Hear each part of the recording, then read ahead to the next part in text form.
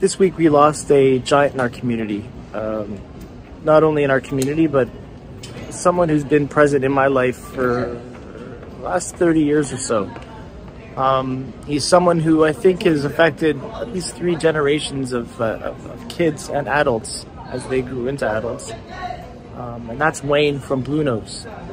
I don't know much about his personal life. We never really spoke about that.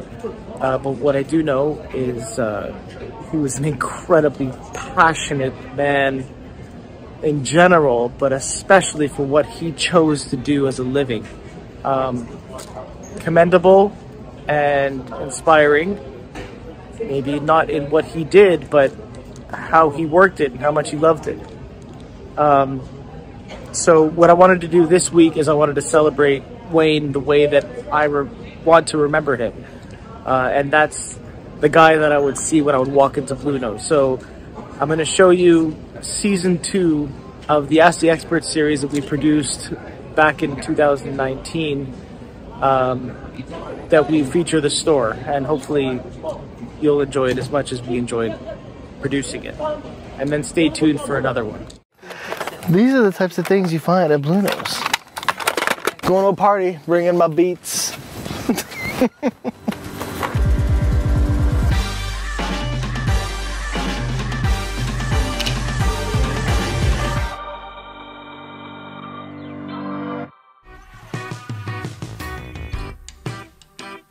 Blue Nose. That's where they got the name of the store from. Why? Because it was originally a coin and stamp shop, and the place has been open for decades. It's true. Now, I have a personal connection with this store because growing up in the West Island in the late 80s and early 90s, I was a hockey card collector, and Blue Nose was the place to get the cards, and Wayne was the guy to buy the cards from. So in my head, Blue Nose has been a card collecting and buying store. But that's not the case. That's actually not even how they started. This is Ross. Hi, I'm Ross Arnott, the owner of the store. and I'm the owner of Blue Nose Coins and Stamps. Actually, he's the guy who coined the store Blue Nose. Right? So Blue Nose is the place that has everything a collector or a kid with nostalgia could possibly want. This is an old cigarette case. Go for this. Oh, unbelievable. My place is a little bit like a museum, but it's all for sale. Are you kidding me? This is the best Metallica album on vinyl. Well, a lot of people come in all the time and they're surprised about the amount of variety of products they can buy. Well, I'm especially in coins and stamps. Reed is baseball cards, and Wayne is more the video games and Pokemon cards. So where does he get all this stuff from? Well, he gets this stuff from you guys. You know, you have that old box of toys sitting at home that maybe you're not too nostalgic about anymore. Bring it into Blue Nose. He'll buy it. It's true.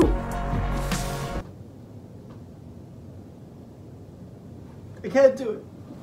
If you collect it, you come to see us at Blue Nose, and we'll buy your collection. This was someone's tape collection at one point.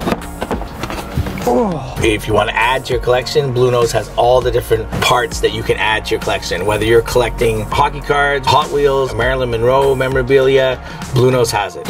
Yay! I love going to Blue Nose because I'm a nostalgic guy, and Blue Nose is filled with a ton of things that I either had when I was a kid or always wanted to have when I was a kid. So whether I'm gonna buy it or I'm gonna have a conversation with Wayne about it is exactly what I need to distract me from my daily work.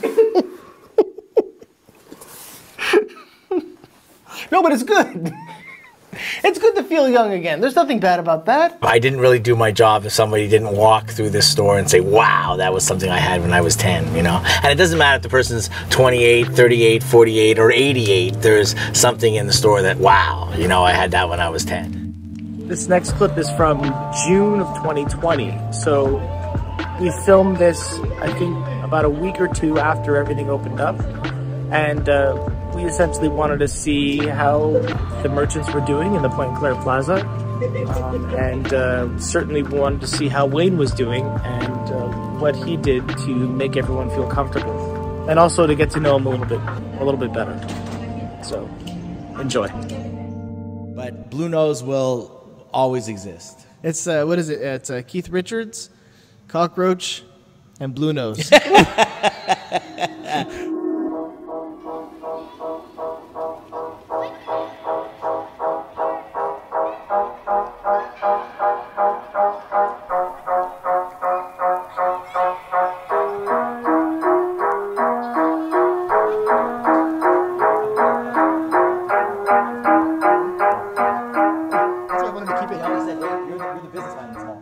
One of the things that I find most interesting about your store that maybe some potential clients don't realize is that it's not only someone who's looking for that one vinyl, but maybe it's someone who's got a school play happening and it needs to be set in a particular time period, and they just need to buy a bunch of stuff to set the stage. I had a props manager come in that was doing a movie on NASA, and she said to me that her boss said they needs to find reel-to-reel tapes, and she goes, well, did you go to Blue Nose? And he said, what's Blue Nose? And she goes, you don't know of the store Blue Nose? And she said it in a real fancy French accent. And then she came in and she bought the reel-to-reel tapes for me, and they're going to be in a movie. I have no idea what movie, but are they going to credit you? I doubt it.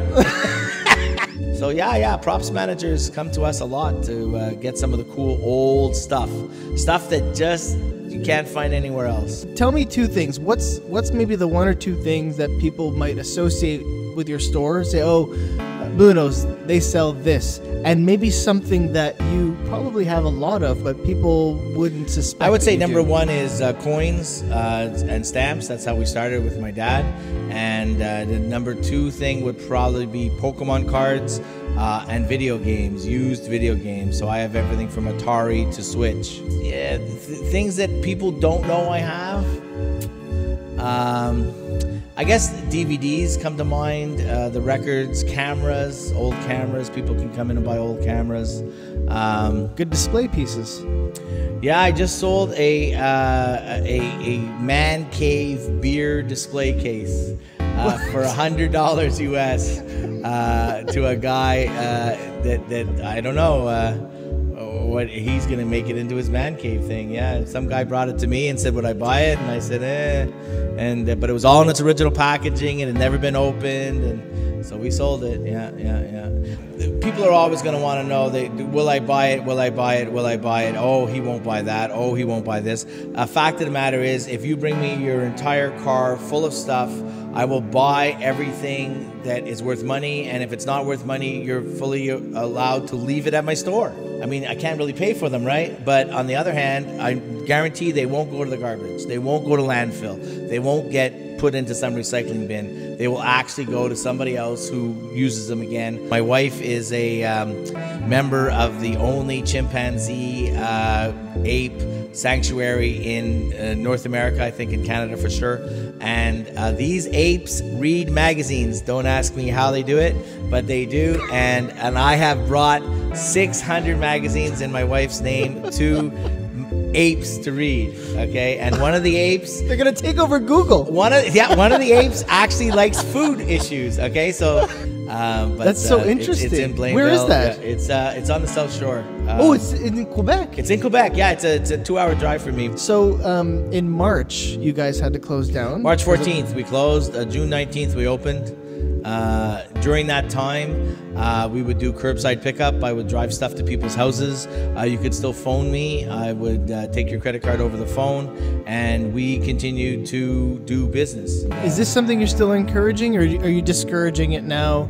This kind of calling up. People want me to deliver stuff to their house, and they live within a 10-minute drive of the house, or want to come and pick it up and have it prepared and ready to go, so they can be a limited exposure inside the mall, whatever.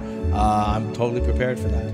Opening June 19th, you couldn't just open the store. You had to have some kind of precautionary stuff. Yeah, we definitely we wear our face shields and our masks. We have hand sanitizer as you walk in. We can't have more than 5 people in the store at any one time. We definitely have a spot at the cash where people are, able to use their tap, contactless way of paying. We have plexiglass up between the customer and ourselves. Those were installed 2 or 3 weeks before we opened on June 19th, so we were ready June 1st for the whole COVID thing. I don't think there's anything we're missing.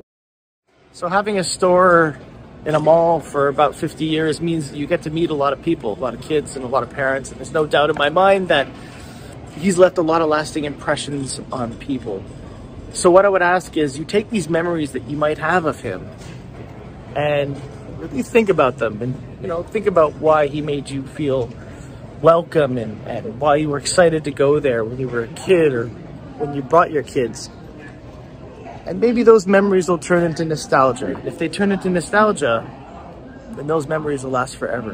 And I think that's the best way that we can celebrate Wayne's life at Blue Nose.